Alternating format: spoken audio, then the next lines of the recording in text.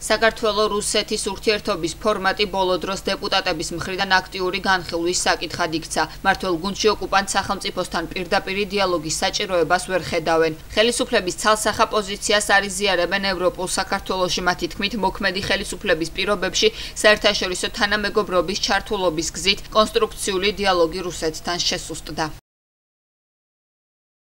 მომზადება ნიშნავს იმას, რომ ვითარება უნდა შეიქმნას, რომ წინასწარი მოლაპარაკებები უნდა იყოს.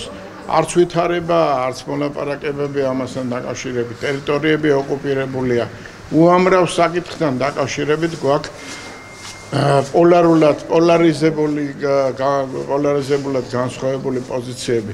ასე რომ წინა პირობების შექმნაზე უნდა ელაპარაკოს პრეზიდენტმა, თუ მას სერიოზულობაზე აქვს პრეტენზია. უნდა შეიძლება ვინატროთ და ვიოცნებოთ იმაზე, თუ როდის შეიცვლება პრეზიდენტი პუტინი და როდის ეცდება ის მეზობლებთან ნორმალური ურთიერთობის დამყარებას, მაგრამ ჩვენი გზა რუსეთთან ურთიერთობის ნორმალიზებაზე, გადის ჩვენი უცხოელი პარტნიორების მაქსიმალურ ჩართულობაზე, გადის დეოკუპაციაზე, გადის რუსეთის წინააღმდეგ საერთაშორისო სანქციებში მონაწილეობაზე და სამწუხაროდ ეს გახლავთ ყველა ის მიმართულება, რომელიც ქართული ოცნების ხელისუფლებაში ყოფნის დროს შესუსტდა. ამიტომ რა თქმა უნდა, ერთი და მთავარი გახლავთ ის, რომ უნდა ვიყოთ 7, უნდა დავიცვათ მშვიდობა და არ მივცათ რუსეთს პროვოცირების საშუალება, მაგრამ ამის პარალელურად უნდა ველოდოთ არა იმას, როდის გარდაიქმნება პრეზიდენტი პუტინი, არამედ მაქსიმალურად გამოვიყენოთ საერთაშორისო მექანიზმები და ბერკეტები რუსეთს ზეწოლისთვის, რაც სამწუხაროდ დღეს არ გხდება.